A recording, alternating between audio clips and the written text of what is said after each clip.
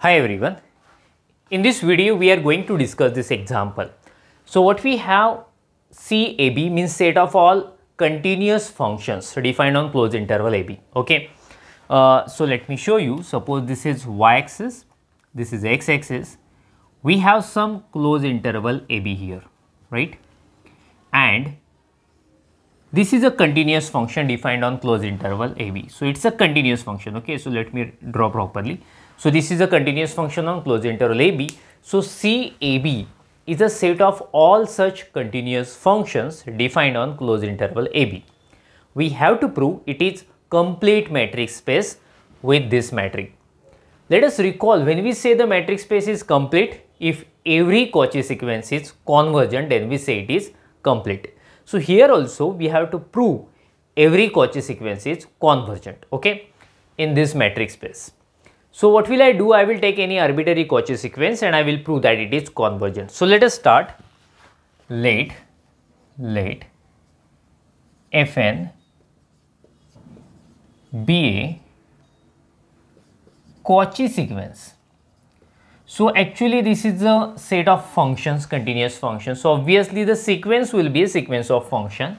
So this is the sequence of function which is a Cauchy sequence in this C closed interval AB comma D, okay, and we have to prove that it is convergent. So this is our final target. Obviously I am going to use epsilon definition. So let us start with one epsilon. Let epsilon greater than 0 be given, okay. So I am going to use this information. We have Fn is Cauchy in this C closed interval AB comma D. So let me explain the same thing with the help of this diagram. So here we have a sequence of functions, continuous functions, okay, like this. Sequence of continuous functions like this, just like F1, F2, F3 and so on, okay. And this is a sequence of Cauchy functions.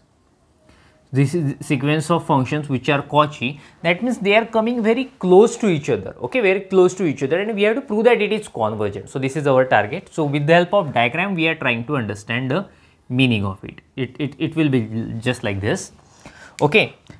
So we have a Cauchy sequence. So let us use the definition of Cauchy sequence for given epsilon. Epsilon we have already taken. So let me mention for above epsilon greater than 0, there exists n belongs to set of natural number such that, see, we have a matrix D. So I will mention same D of Fn comma Fm less than epsilon for all nm greater than or equal to capital N, right? Small adjustment I am going to do. Instead of epsilon, I am going to write epsilon by 2. This is the only difference. It doesn't matter. Epsilon means very small positive real number. Epsilon by 2 has the same meaning. So that's why definitely we can use here epsilon by 2. What is the definition of D? This one, supremum. So let us use the same definition here. So just tell me using this definition what I supposed to write. Just try to say supremum, okay, supremum mod f and g, two functions we have. Right now we have fn and fn. So fn of x minus fm of x, right? Such that x belongs to closed interval AB.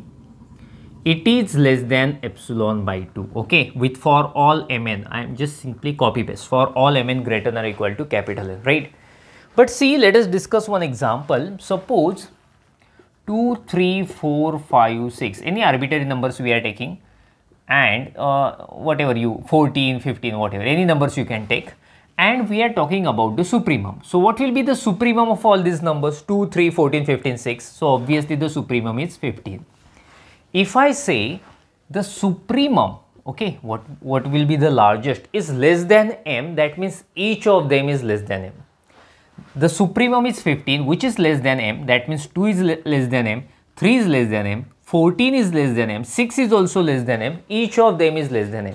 What I want to say, if the supremum is less than epsilon by 2, that means each mod for each x it is less than epsilon by 2. So therefore I can mention, therefore mod fn of x minus fm of x less than epsilon by 2. This is true for all x belongs to closed interval AB, and I should carry this condition also for all n m greater than or equal to capital N. So let me call it as 1. This is so much important thing. Understood? Supremum is less than epsilon by 2. So each mod less than epsilon by 2. This is true for all x belongs to closed interval AB. Right? Now what will I do? I will fix my x.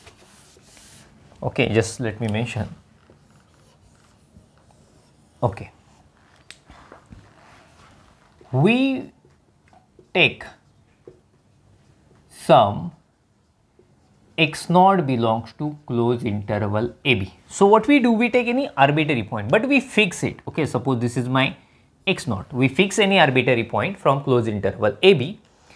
Then this is true for x naught also. Since it is true for all x, obviously it is true for x naught. So I can write, therefore mod fn of x naught minus fm of x naught, right? Fm of x naught less than epsilon by 2 for all n m greater than or equal to capital N. So right now no need to mention for all x since we have fixed the point. So yes, if you fix the point, you will get a sequence of real number. Let us try to understand with the help of this diagram. So see, we have a very infinitely many functions which are continuous, but if you fix the point, here you will get f of x naught. Here you will get, sorry, here f1 of x naught, here you will get f2 of x naught, here you will get f3 of x naught, here we will get f4 of x naught, and so on. That means in this way we get a sequence of real numbers since we are fixing a point. Okay, fixing a point. So that's why.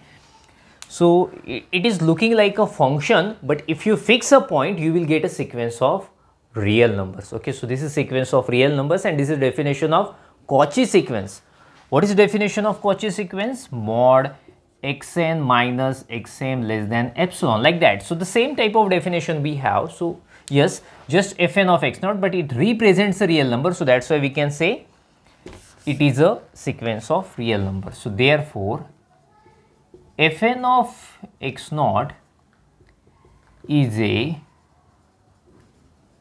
Cauchy sequence in RDU. Usual distance mod is there, so obviously it is a Cauchy sequence in RDU. But see, in our previous videos we have already proved R is complete with usual metric. R is complete, that means every Cauchy sequence is convergent. Let me mention, but RDU is complete. Complete means what? Every Cauchy sequence convergent. So this is Cauchy sequence, so obviously it is convergent. Therefore fn of x naught is convergent in RDU. So it is convergent. This is also convergent since R is complete. If it is convergent, definitely it will converge to some point. So therefore, and let me mention, and that fn of x naught will converge to some point alpha. It's a real number, get it? But see, it depends on x naught. So I should mention alpha x naught. Obviously it is a real number, but see, the value of alpha depends on x naught. That means if you take x naught here, the sequence will converge to some point here. But if you change the position of x naught, suppose if you take any arbitrary point x, then the point where the sequence is converging, that is also different. So that's why alpha depends on x naught. This thing we are trying to say. This is true for, this is true for all x naught belongs to closed interval AB. Getting? This is true for all x naught. Since our x naught is arbitrary, see, if it is true for x naught, it is true for all x, right? There is no more space to write, just make a screenshot of it, then we will go further. So let us continue. Okay, see, purposely I have kept this statement 1 here. This is so much important for us, right? So this is true for all x naught. That means for each x belongs to closed interval AB, we will have fn of x converges to f of x. So with the help of that alpha x, I am going to define a function f. Now we define Okay, we define. So point-wise.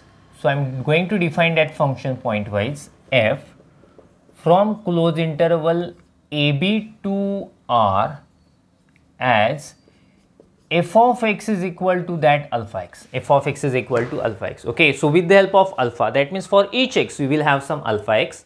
So for each x we will have alpha x. So I am defining in the same way, f of x is equal to alpha x. Okay, so therefore, so I can write directly. So fn of x converges to f of x. So now I am calling this alpha x or alpha x naught as f of x. So it converges to f of x for all x belongs to closed interval AB. Okay, so in this way we have constructed a new function f of x. So now my next task is to prove that f is continuous. Okay, so now we will prove, my next task is to prove f is continuous, that means f belongs to closed interval AB, and the sequence of function which we have initially taken fn converges to f in this matrix C closed interval ABD, the matrix they have given. Okay, in that matrix fn converges to f, this thing we have to prove. Okay, see, let us continue with this one. So from 1 I will keep as it is. So since I am going to write the same thing, so that's why I am going to keep as it is. Just make a screenshot of it, then we will go further. See, now what will I do? I will apply the limit m tends to infinity. Let me mention, letting m tends to infinity. Okay, so if I take m tends to infinity, what will I get? Mod fn of x will be as it is. If you apply the limit m tends to infinity, it will, as I mentioned earlier, that fn of x converges to f of x. So obviously fm of x, that is also converges to f of x. So I can write f of x, if you apply the limit, it will go to f of x less than or equal to. So this is a limiting value. So that's why I should consider equality also. In any case, we will have equality also. This is true for all x belongs to closed interval AB and for all n greater than or equal to capital N. M is not there since we have applied that limit, right? So let me call it as true. This is also so much important thing, right? Therefore, mod fn of x minus f of x less than or equal to epsilon by 2, that means it is strictly less than epsilon. Since epsilon by 2 is less than epsilon, so that's why I can write this for all x belongs to closed interval AB for all n greater than or equal to capital N. But see, this is definition of uniformly convergent sequence. This is definition of uniformly convergent sequence. Therefore, fn converges to f uniformly on closed interval AB. Okay, so in the theory of sequence of function, okay, sequence of function, we have already seen fn, this is definition of uniformly convergent sequence and it converges to f on closed interval AB. But they have mentioned, but each fn is continuous on closed interval AB, right? Each fn is continuous and it converges to f uniformly. Therefore, f is also continuous on closed interval AB. This is one result. If fn converges to f uniformly, each fn is continuous, then f is also continuous. So by that result I got, therefore f belongs to C closed interval AB. So in this way we completed the half part. We proved C belongs to AB, that means, sorry, f belongs to CAB. That means the limit of that sequence of function, that is also continuous function. So the last task is to prove fn converges to f in this C closed interval ABD. Let us use 2. Let me mention from 2. What we have from 2? Mod fn of x minus f of x less than or equal to epsilon by 2 for all x belongs to closed interval AB and for all n greater than or equal to capital N. Okay, just make a screenshot of it, then we will go further. So what we have got here, okay, what we have got, mod fn of x minus f of x less than or equal to epsilon by 2, and this is true for all x belongs to closed interval AB. each of them, okay, is less than epsilon by 2. So that's why their supremum is also less than epsilon by 2. So therefore I can mention supremum of their supremum mod fn of x minus f of x. So you can take any x belongs to closed interval AB. Their supremum is less than or equal to epsilon by 2. Okay, their supremum is also less than epsilon by 2. But see, epsilon by 2 is less than epsilon. I should carry this condition for all n greater than or equal to capital N. So therefore, supremum of mod fn of x minus f of x, I should write here x belongs to closed interval AB, that is less than epsilon for all n greater than or equal to capital N. So did you notice one thing? This is nothing but d of, okay, that definition of d we have got here. So therefore, d fn comma f, definition of d, right, less than epsilon for all n greater than or equal to capital N. So this is definition of convergent sequence. So therefore, fn converges to f in C close interval AB comma D, definition of convergent sequence, right? So we started with Cauchy sequence. We stated initially we consider fn is a Cauchy sequence in C AB comma D, and we proved it is convergent. Therefore, every Cauchy sequence is convergent in C close interval AB comma D.